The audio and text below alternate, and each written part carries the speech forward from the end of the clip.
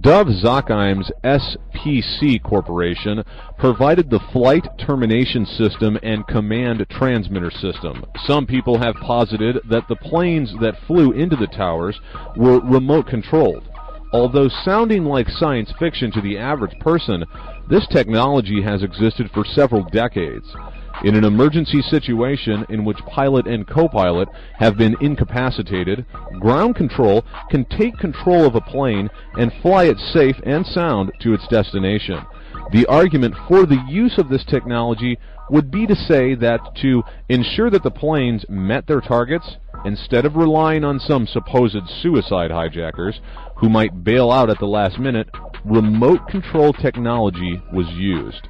We are not here to argue for this point, nor disagree with it, but it is more than telling that System Planning Corporation, or SPC, designs, manufactures, and distributes highly sophisticated technology that enables an operator to fly by remote control as many as 8 different airborne vehicles at the same time from one position either on the ground or airborne. System Planning Corporation markets the technology to take over the controls of an airborne vehicle already in flight. For example, the flight termination system technology could hijack hijackers and bring the plane down safely. The flight termination system can be used in conjunction with the C.T.S. technology that can control up to 8 airborne vehicles simultaneously.